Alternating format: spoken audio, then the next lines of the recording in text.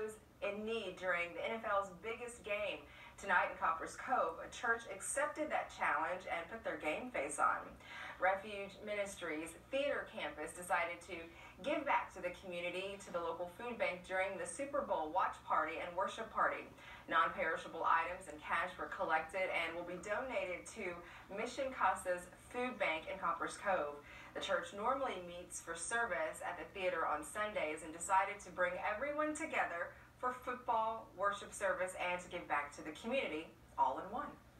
I was completely overwhelmed that the counter was covered with food. I'm excited. I'm going to send a picture to our campus pastor for Mission Casa, who ministers to the Sunset Casa area, and that's where our food bank is. I know that they're going to be ecstatic to see this overwhelming support.